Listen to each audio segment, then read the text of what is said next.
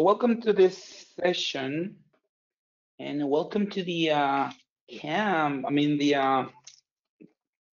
online conference. And today I will be speaking about how to embrace modern web using headless CMSs with GatsbyJS. So, feel free to, ask any questions about this and let's keep moving. So my name is Manuel Olivas, but you can find me as JM or Olivas in most of the social network places. As you can see, my Twitter handle is JM Olivas, same for Drupal.org and GitHub and all those different places. I am the co-founder of Octohedroid. So we are a professional services and consulting agency. So we specialize in implementations of modern front-end tools, cloud-native architectures, automation, and CMS integration. When I'm talking about CMS integration, it's mostly like headless CMSs. We do a lot of work with Drupal and WordPress and other like headless CMSs. Okay, well, let's talk about just a little about the agenda we're going to have today. And since we are going to talk about like embracing modern front-end development, we just want to also talk about how this started. So we're going to talk about, web development 101. I will also mention a few things about JAMstack. We'll also talk about Drupal, WordPress, and Headless CMS. If time allows, I will show you a demo about, a Gatsby project with different backends, in this case, different headless CMSs, Drupal, WordPress, and Airtable. Airtable probably is not a CMS, but can be used as a backend and exposing data for your front-end application. And I will also mention some things about GraphQL and GatsbyJS in the end. So let's start with the 101. I don't know how many of you are developing for more than a couple of years, but I've been here for so long. And I remember back in the day when I was starting developing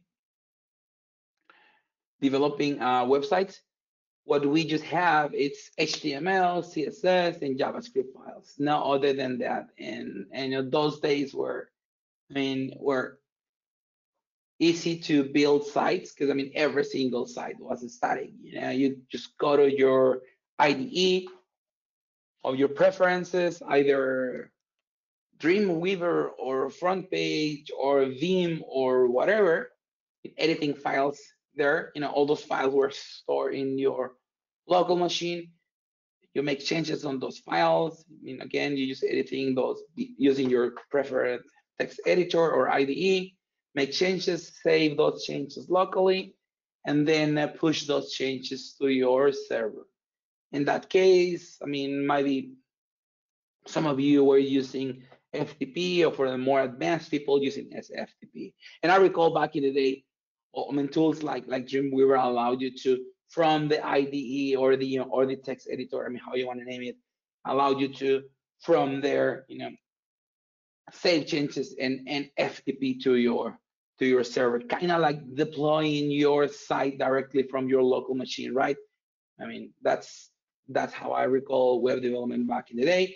Again, the web was more simple, and the whole process of publishing pages were more, the workflow were more simple. But as the time keeps passing and client start to asking for more advanced features, I want to manage this site. Just want to manage content on my site. CMSs appear on the market, and CMSs allow clients to manage content on their site by using this application, this web application.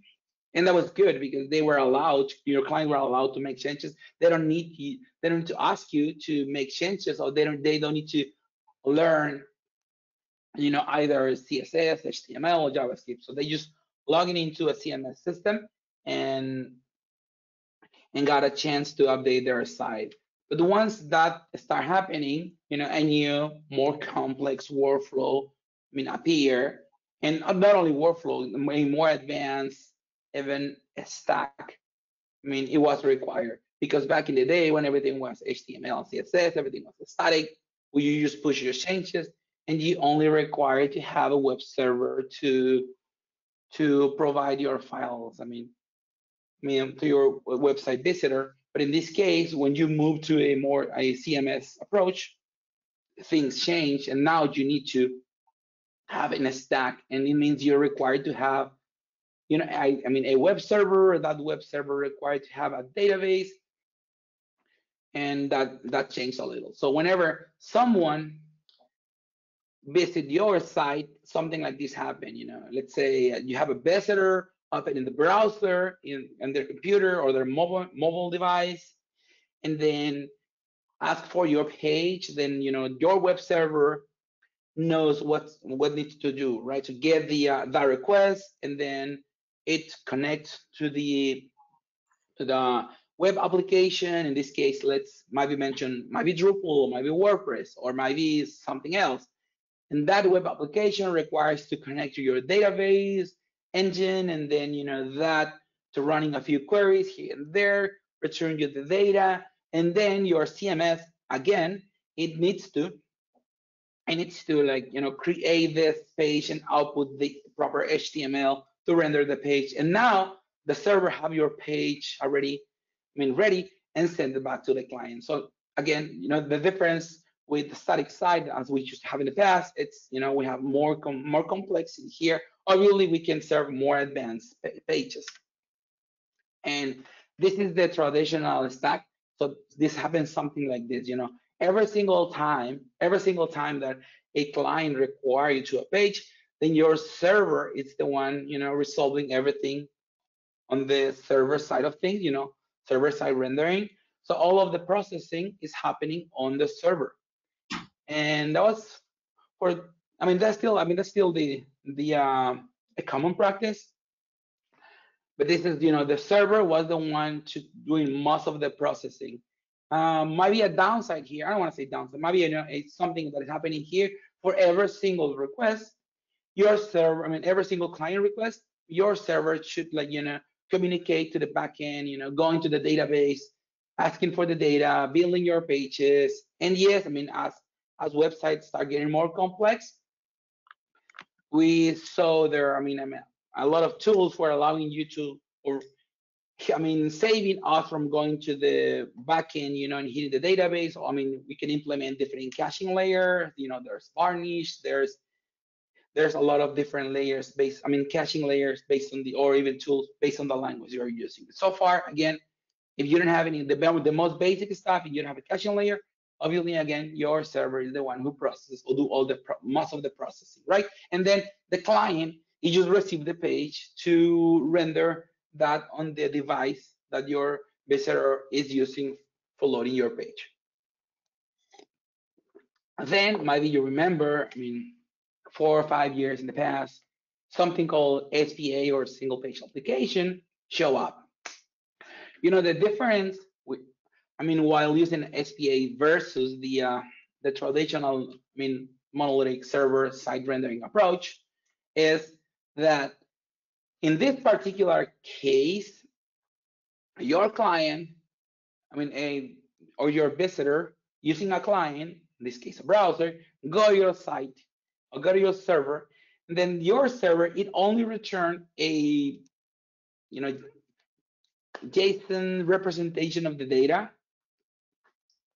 And then, the client, in this particular case, the browser or the mobile phone, either on the computer or on the mobile phone takes care of, all doing most of the processing, right? So it takes care of rendering all the data and turning that data into pages.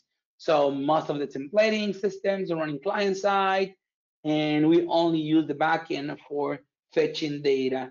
And obviously, at that particular event or that particular moment, when we request the data, the server, it needs to connect to the database engine to pull the data and return that JSON representation of the objects we are requesting for.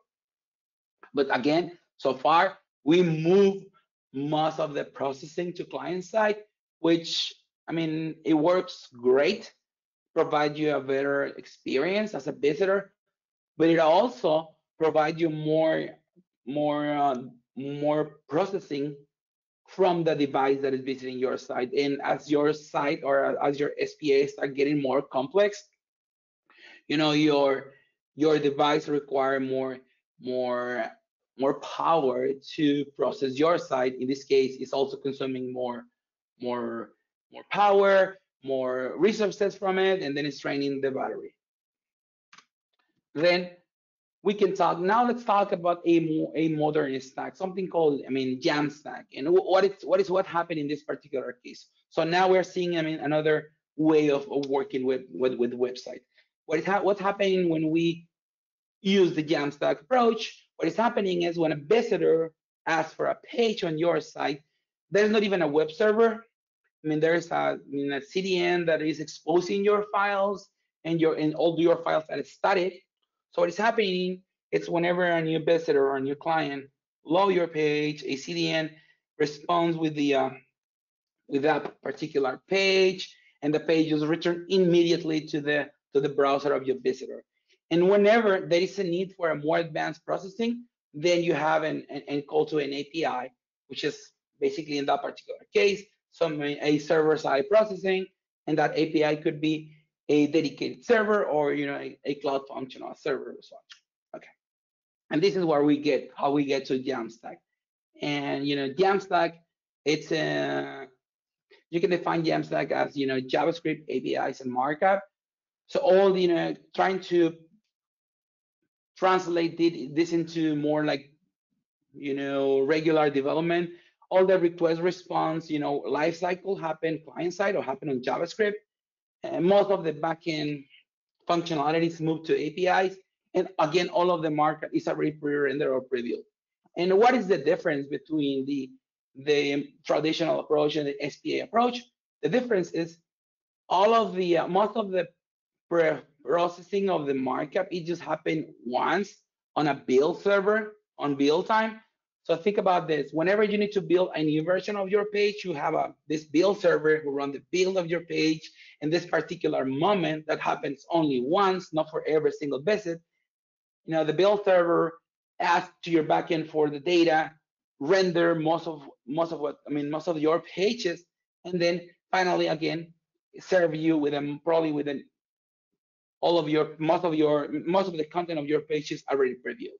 We still have some server processing here, right? Because we need to serve the page or we need to have an API call. But as you can see, we are reducing the time we require server here. And then same thing for client. Since all of the markup was already prebuilt by the build server, then you don't need that much time or that much power or that much processing on the client side of things. And what will be the benefit of going this JAMstack approach? Well, you have sites, you have better performance, you have sites that are more reliable and more secure, and hosting turns immediately way more cheaper, because those sites are more easier to host. And just as an example, why a JAMstack site is more secure is because you are not exposing a web server, you are not exposing a language like PHP or Ruby or whatever. You are not exposing a database to the public. To the public. You can do that. You are only exposing a static file. So your site is already pre-built and you're only exposing all those static files. Which examples we have of traditional monolithic CMSs we've been working in the past for so long? Drupal, WordPress, there is Joomla, and there are some others. In this case, let's focus on those two. Okay, now let's go real quick to what is the content management system of CMS. Well, as we mentioned, when applications start getting more complex, clients start asking for a more advanced way to manage web content, for having multiple people contributing to the sites, create or edit or publish content. So a CMS is a tool or an application that allows us to do this. And why we should use Drupal or WordPress?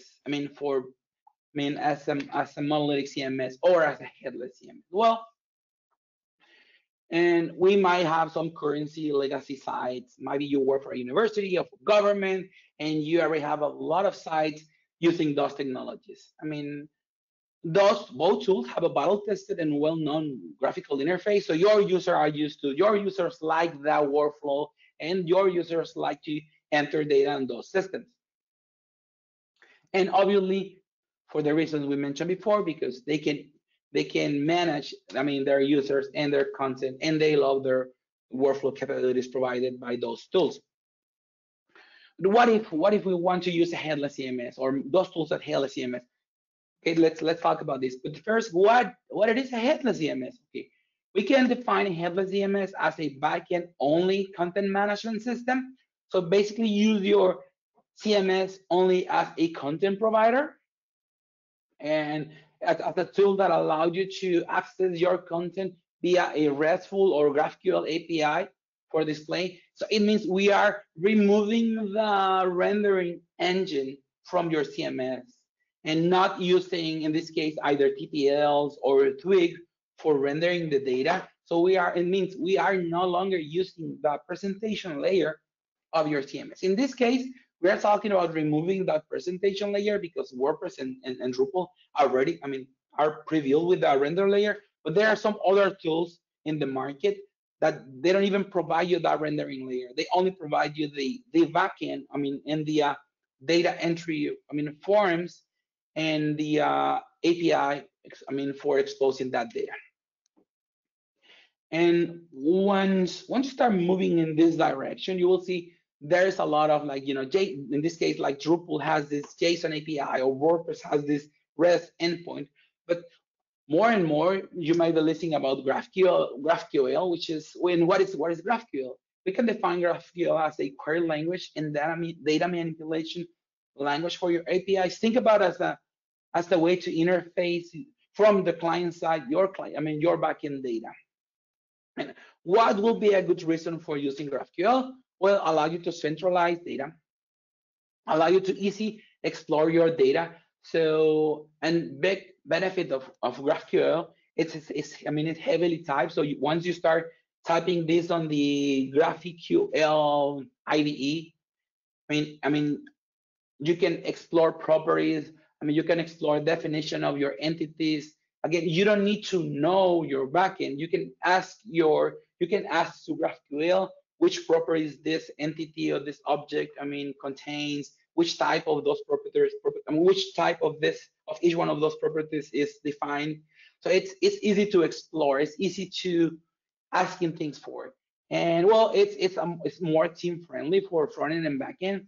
And you can use as a single source of truth. It means you can use the same GraphQL endpoint for build time, for server-side rendering, and for client-side code, and provide you a better developer experience and a consistent and shareable workflow. And talking about GraphQL, what we have for Drupal and WordPress. Well, both tools, when Drupal and WordPress provide you a GraphQL, endpoint, and out of the box, Drupal provide you with JSON API. Out of the box, WordPress provide you with REST endpoints. But in the contributor space, we have GraphQL project, in this case, GraphQL module for Drupal, GraphQL plugin for WordPress, that allow you to expose your data via GraphQL endpoint. And now come to the very last part of this before jumping into the demo. Okay, now as I was mentioning, we've been using WordPress and Drupal for so long. Our users like those projects. We want to keep using those projects, but we might want to introduce something different for the rendering part. So we are happy by using those CMSs. Our clients are happy using those CMSs, but we want to provide a better, front end experience. We want to build like more modern um, websites. We want to build a more modern, approach. We use a more modern approach for building the sites, the front end sites. So we can use Gatsby, and we can define Gatsby as an open source framework based on React. This is that our official description. And Gatsby is a free and open source framework based on React that helps developers building blazing fast website applications. The funny thing with Gatsby is back in the day, I remember when they start the project, they start like marketing as a static site generator, but in the end, it's not. The final result you get by using Gatsby is not in a static site. And how is it happening? Because in the end, Gatsby is a node application that allows you to fetch data from different places and run a build process that will take care of creating all the markup for your site, for all your pages. So it means all of your pages will be rendered, so you will be able to get that final result and publish to a CDN. So something like this, okay?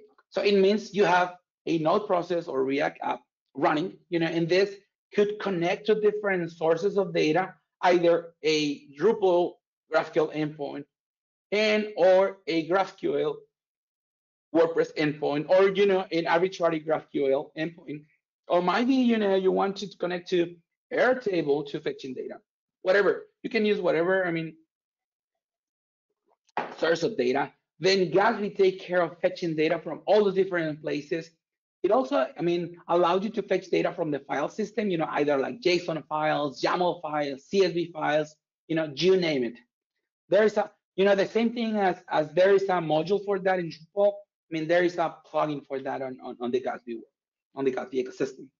And, this build process again takes care of fetching data from all the different places, and returning you a in React application, which somehow it's a static representation of your site, but that application, it is also a React app. So it means you can take advantage of the React lifecycle and keep fetching data client side, keep hitting endpoints, and putting more data from the same GraphQL endpoint if you want to, or from different APIs, and then rehydrate your components. It means you can ask for more data on client side and make that data available on your application, and you can keep adding dynamically more data to your page.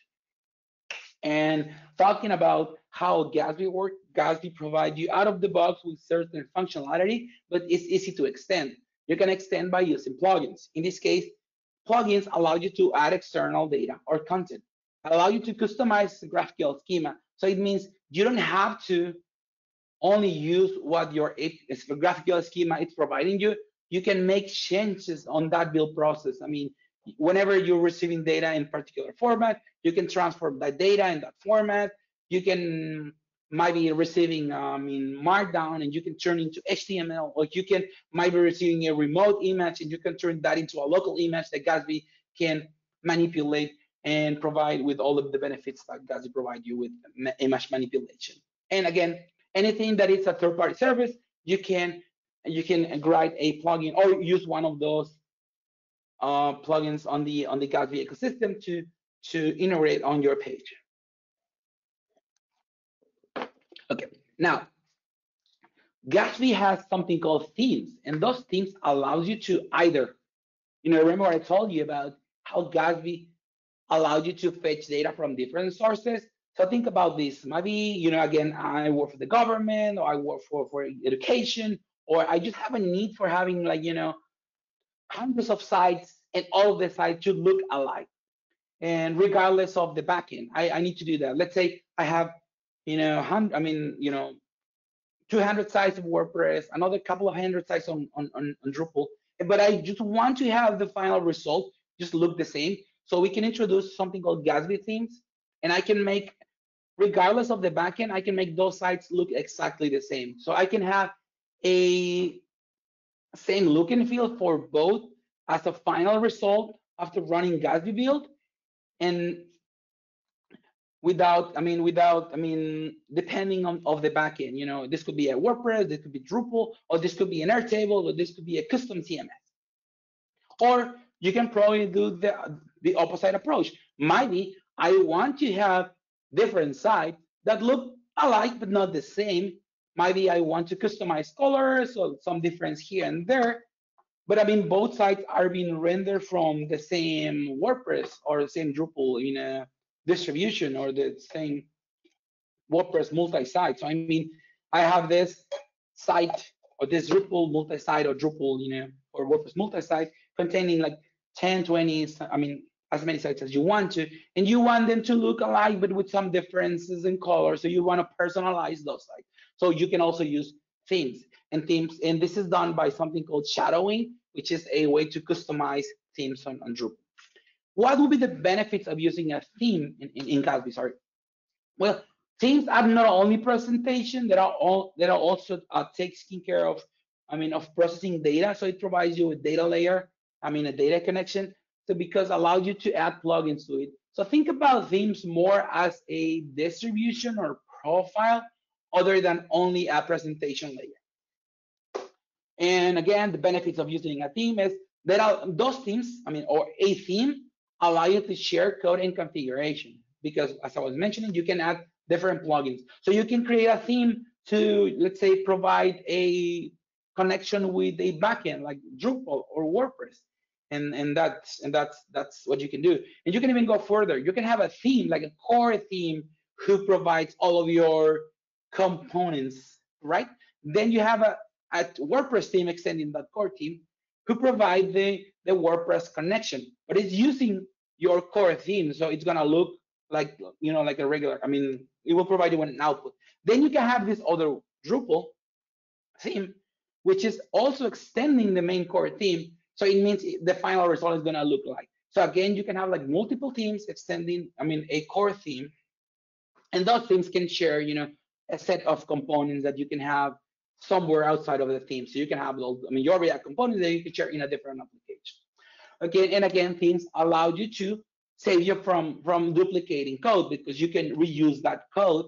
And themes are extendable and easy to customize, and make easy for you to update. So again, since you are extending your WordPress theme and your Drupal theme from a core theme, you can just update your core theme, and obviously add a new component, or change colors, or change configuration. And the next time you update your WordPress theme, or your Drupal theme, or even your, in this case, a Airtable theme, you will be updating the core dependency that the three of them have, and all the three of them will be automatically updated. If we were so happy on the CMS world, and on the Drupal and the WordPress world, why we should even try this, or why we should worry about this? Going this route, a more like modern front end approach, we can provide a better developer experience. We can either iterate faster, we can deliver better work. A big or huge benefit of using a decouple approach, like a headless CMS, which is in this case, let's say again, WordPress, Drupal, which is built on PHP, and a separated system as for taking care of the front end application. It's the separation of concerns. It means we can have dedicated people working on the CMS side of things, extending the CMS, extending the GraphQL, extending, adding modules, whatever, on the CMS side of things. But you can have people working on the front end side of things, which doesn't have to, that they don't require to know the back end. So whenever you have someone to build, require someone, a front end developer to work on either, WordPress theme or Drupal theme, they need to understand, how the CMS work, because they need to understand, what a post type is. They need to understand what a content type is. When you are using two separate systems, It's easy for you via your GraphQL definition, expose data as you want to, and kind of, separate and target what you need to target. Backend people, it's gonna do backend work. Front end people is gonna do front work. And obviously, you can enjoy the power of the latest, and more modern technologies. In this case, it's React and some other tools. Some recommended tools we use a lot on our development is obviously Yarn, Team UI for building or teams on Gatsby, and a storybook for exposing our components. And well, let's jump into the code and a little demo about what we have here. So what I'm gonna show you right now, it's a site that it's have this little explanation that I just gave you. So let's go Yarn and WordPress develop. So what I'm doing here, I'm just running Gatsby on my local machine. What is going to happen? This process, it's gonna start it's running the node application, it's fetching data, it's connecting to a WordPress application. In this case, I am running the WordPress site locally. You'll see. Okay, this is happening. So I'm just gonna move my browser here. So before jumping into this, there's any questions? Or we can just let questions by to the very end.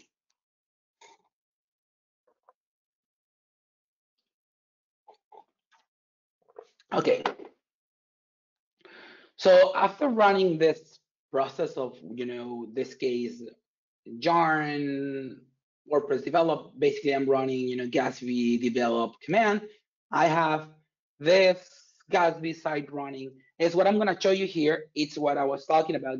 We have a core theme, which is reused on a WordPress theme, on a Drupal theme, and an Airtable theme, and the three of them are using the same core theme and the same React component. So that the three sites are gonna look the same or alike.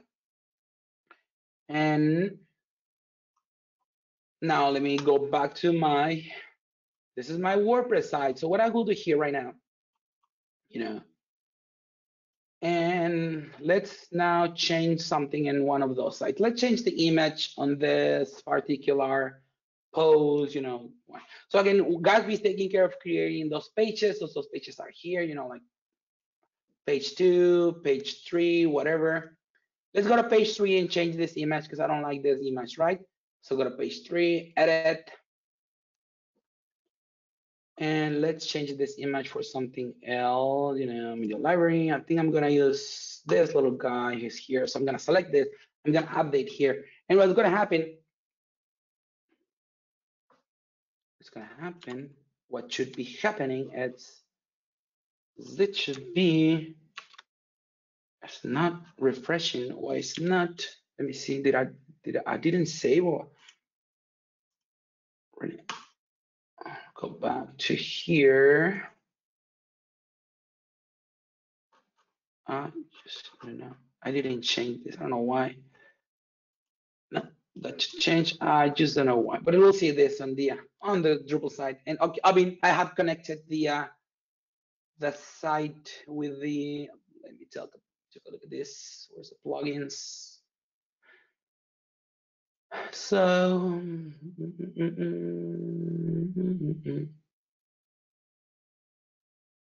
I think it's this one. This one should be, I think this one should be activated so we can see those changes. But yeah, we don't have the proper plugin enabled, so we'll see those on the WordPress and the Drupal side of things. So again, so what we have here is our WordPress site that is building this Gatsby site. We go back to post and try again. Let's see if that was the right plugin for doing the thing.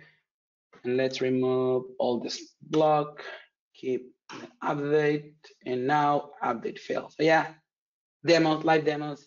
Let's try now but in the end, what we got here, it's the the Gatsby site built on the based on the WordPress site. So now let's move the Drupal site here.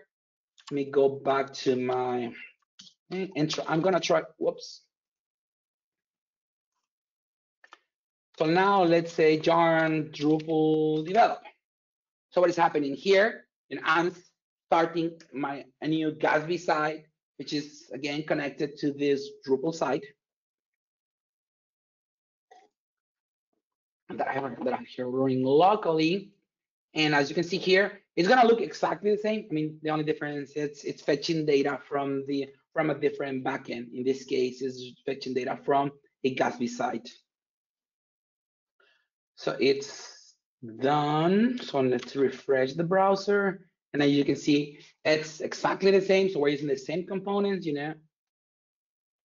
It's data is here, same one is here, Drupal is here. So now let's go back. Let's see if Drupal allows us to do the live preview.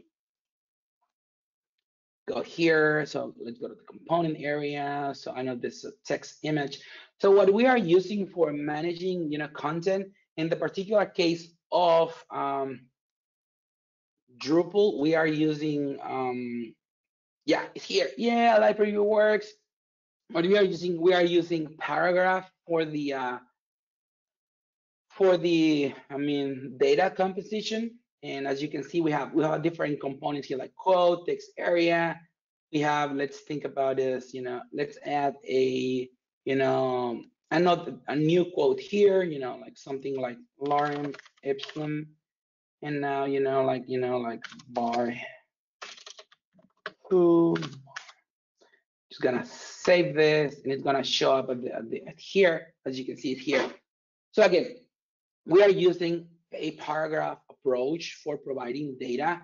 And in the particular case of WordPress, we are using Gutenberg, but the difference of the approach that we are using with Gutenberg is we are exposing the data from Gutenberg as GraphQL, as GraphQL fragments. So we are extracting key values from it. So it's not like we are rendering the whole HTML, but it's rendered, but it's generated by Gutenberg. What we are doing, we are extracting every single side of those blocks as fragments, and that's why on the WordPress site and the Gatsby site, based on the WordPress backend that is maintained by a Gutenberg blocks, we can manipulate the look and feel of every single element, right? So we can select all this key values and use our React components to render the front end application. So now let's go back to the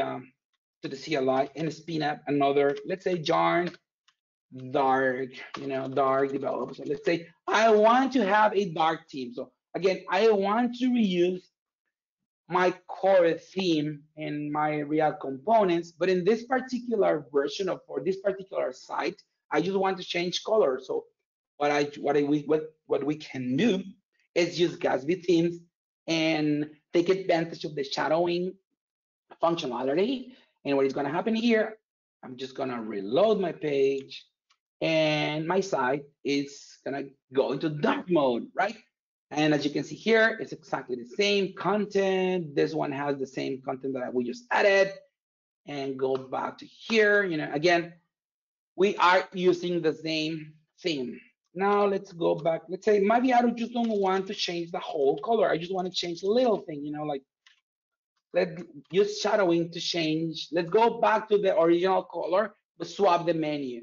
So instead of the menu and the title show in the, title on the left, menu on the right, let's take advantage of shadowing and change not color, change the layout of my theme. So it means it's not only like you can change colors, you can change layout, you can change anything on that particular theme that you are extending. So this is coming back. So again, theme, title is here, menu is in the side, and everything is happening. But what I just show you, it's a headless approach with WordPress and with Drupal. But what if I have a different system? What if I have my own custom CMS? Or what if I want to use Airtable for this particular site? We can do that. So now let me go back to my CLI and execute this yarn Airtable event. So what is going to happen here, a new Gatsby site is going to spin up on my machine. This is using the Airtable theme, which is basically sharing the same, Airtable, sorry, the main Gatsby theme. Let's take a look at the Airtable. So the way we are managing, the content here, it's by using Airtable. Airtable is a system, this page doesn't exist. It's a service. It's kind of like Google spreadsheet with crayons and really nice colors. And the nice thing about here is you can create like different tables and you can link those records. You can define, columns with particular types. Allow you to like building your own like database schema if you want to see it like this. But again, as you can see here, this site is built on Airtable. As we can see, post 1, post 2, post 3, those are here. This same Airtable is the one taking care of giving us the URL. As you can see here is post 1, post 2, right? And same thing. We're using those blocks here, so let's say quotes. So we are using this other table containing the quotes, kind of like, like fragments or like paragraphs or like blocks from Gutenberg. And we can have our content managed via this, system or whichever system we want to use. And the final result will be exactly the same. Because again, what is happening here? So our Gatsby theme or Airtable Gatsby theme is extending our core theme, but the starter or the same or the main application, it's just extending the core theme. And so let's say we have this core theme and we have this Gatsby Airtable theme, and all of the connection and data manipulation of Airtable is happening or Airtable Gatsby theme, similar to what we have with WordPress and Drupal. But again, the three of them are sharing the same main core theme. And this is how we can have multiple sites that look exactly the same because the sites share the same React components regardless of the backend they are using.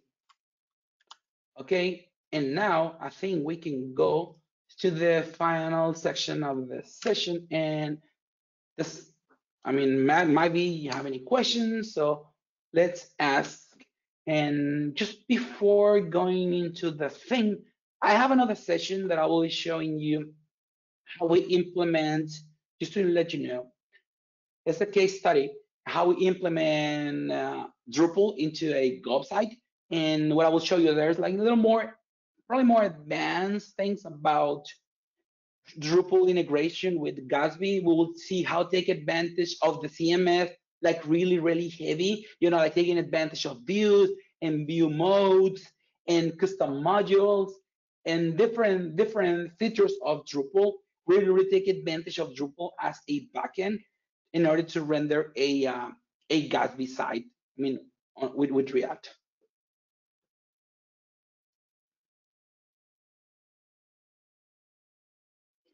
So any questions? Sure. Can you hear me? Yes, I can hear you. Hello? Great. Okay. So I have a question about blogs and other websites where there's a lot of support for filtering called for. Like if, let's say, a person is allowed to filter by a category and a tag and a text search and do pagination at the same time, that kind of scenario. Would Gatsby try to like build out literally all the possible result pages and query strings, or would that be a situation where you would need live React code as well, talking to a backend? Well, you have, if you require having pagination, well, yes and no. You can pre-build all of those pages, on the build process, but all those pages will be statically rendered. What you can do here is, render a, your site. Let's think about this. And that I will talk about this more in depth in my next session. So let's think about this. We have Drupal, which is great for having creating like queries using a graphical interface, which is called views, right? So you can have that views connected to Solar and get exposed using GraphQL client side. So you can build, your search page, which is basically a, 90%, 95% of the markup is already pre-rendered, and your search box will be the only one that will be connecting to the backend. fetching data, and rehydrating or rendering components on your page. So for this particular scenario, yes, you still can take advantage of Gatsby for rendering most of the markup, but only when it's live, what should be like fetched live or client side can be done with a React. With this particular component who connect client side to the API or the backend. So again, and that's the beauty of React, because and Gatsby, because you can take advantage of the React lifecycle. Right. So this is kind of a oh, I forget the word, but where the front and back end can in effect run the same code because you're running React, to generate the site, and you would pre-generate, like for SEO purposes, you'd pre-generate all the paginated results for each tag and each category, but not all the combinations of them. For those, you would use live React code and in a Solr backend. Exactly. You can generate the pagination in all the pages by taxonomy, by terms, but when at the moment you require using interaction to filter in search, you can do that. You can, there is project like Lunar, and that project allows you to store your data client side, so you can fetch that one client side, and that feels way more faster because you're not hitting a backend. But again, depending on the amount of data you have on your backend, right, could be a good idea or a horrible idea. Right. I usually tend to start from the assumption that at some point the data set will reach the horrible point, but sometimes it doesn't. Thank you for digging into that one. That was kind of my big what if about Gatsby. So again, so it's, you can, the term, the name here is either a hybrid application or isomorphic code that can run client side and server side. That was the word. Yes, you can do that. Mm-hmm.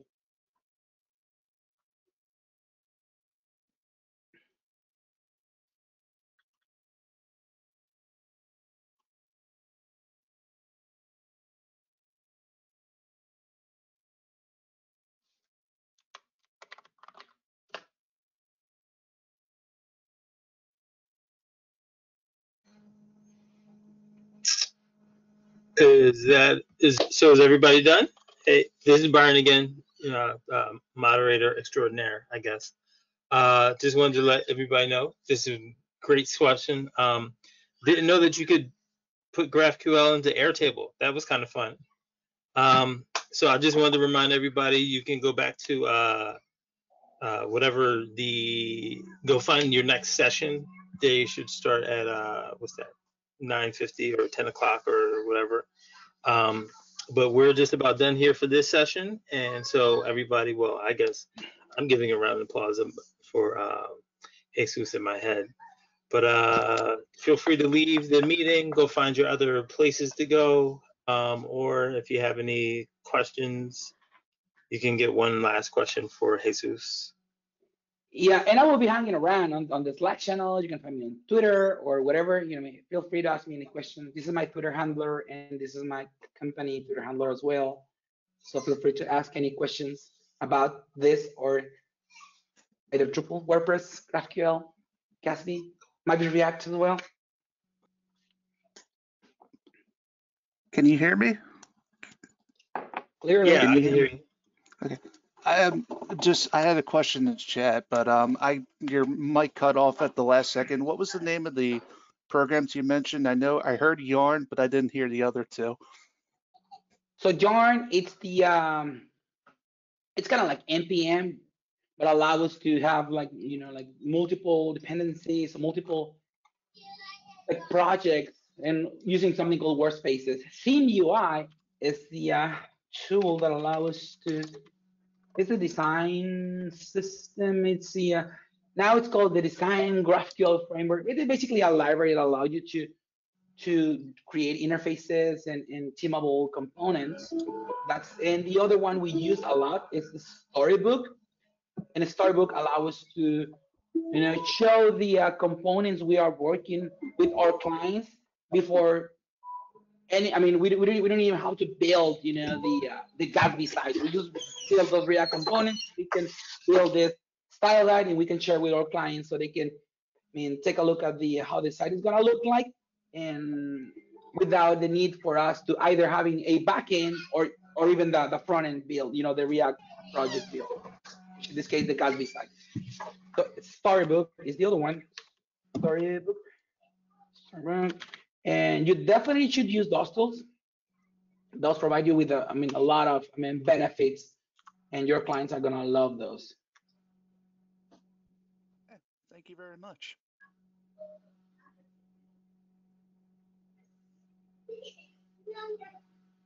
Okay, I'll take share. I'll take I'll take care of sharing my slide deck on the Slack channel, same as in Twitter and probably different places. So you can take a look at it. And again, I will be around in the Slack channel. I'm on Twitter. I'm pretty active on the Slack Drupal channel as well. So any questions about Gatsby, Drupal kind of thing, feel free to ping me. And thank you all for coming to the session, and enjoy the rest of the day. And again, I invite you to my other session. I don't know, it's on the site already. It should be, and it's, wow, no, talks. I